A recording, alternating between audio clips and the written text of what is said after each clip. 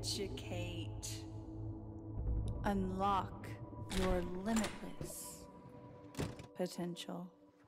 Welcome to the Rabbit Hole Prompt 5, where I'm sure you will be electrified. Close your eyes and imagine the best version of you possible. That's who you really are. Let go of any part of you in opposition. The art of flow.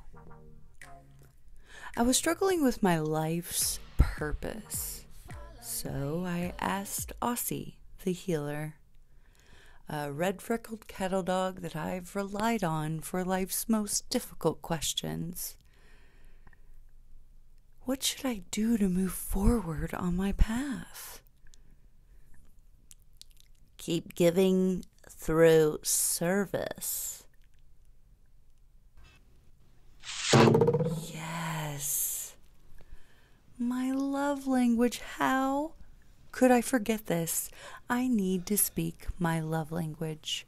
I'm sure many of you have heard of love languages and how we like to give and also receive love. Learn what your love language is by clicking the link below. So, I excitedly proposed the idea to my mother, who had been struggling with my extended stay in her guest room. It's never fun to be an unwelcome guest in someone's home, and my easy solution to a much deeper problem was to try and say thank you with service, my personal love language. And she offered several obstacles. I was waiting till you left to do this project. The fence might fall over. It's way too expensive to paint it. I'm not sure the condo association would even allow it. Instead of taking offense to these fears, I continued to press and gather more information. I took my own need to feel valuable out of the conversation and instead decided to focus on why she was feeling so afraid of giving over this responsibility.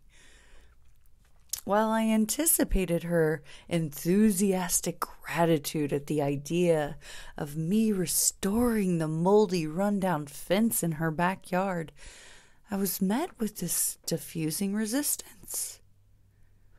It's obvious now that her receiving love language was in opposition with my showing love language. I was able to tap into her need of controlling things, and I decided to transform the narrative about what needed to be controlled and explained that I felt like the fence. This helped pull her viewpoint from looking at the control dynamics between the two of us and offered her a less personal perspective. Mom, I am the fence, moldy and worn out, broken and splintered. Let me give myself a makeover. After a day to let her digest this proposal, I woke up to fence paint and a paintbrush. She seemed to be on board with this idea of restoring the new me. And after she began to see the beautifying effects of the project, she committed more paint and better tools. I learned a valuable lesson in the path of least resistance. Allowing her to give financially with gifts helped her to become a contributor to a project that needed to happen for both of us. My advice when entering difficult conversations is to take your emotions out of the equation and find the love language you are speaking. So often we find resistance because we forgot the simple step of evaluating the other person's perspective. I hope this helps you on your journey of finding flow and self-discovery.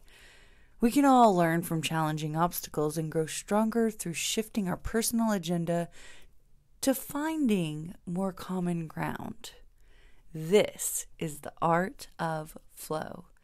Please subscribe and like the video if it helped you in some way, and share a comment about your love language or a victory you've experienced using flow art. Until next time, watch the restoration take place. Watch me grow taller. Yeah, rabbit's watches in his pocket. Yeah, he stays late, but he leads me, so I follow. Wandering around in Wonderland, wondering how or if I'll ever get back. Wandering around in Wonderland, wondering how or if I'll ever get back.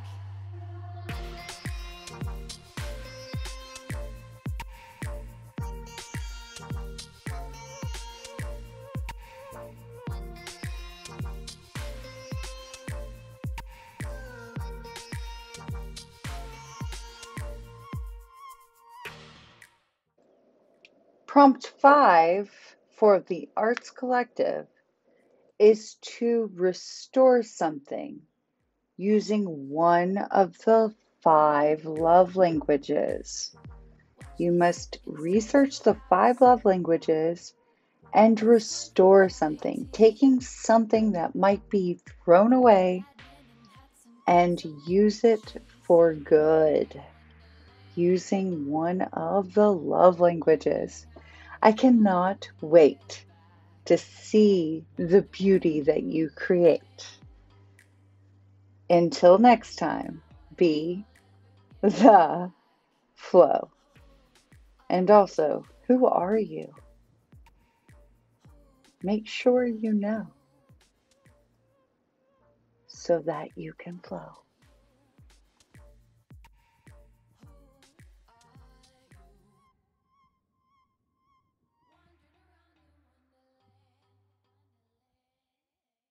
Unlock your limitless potential. Be the flow.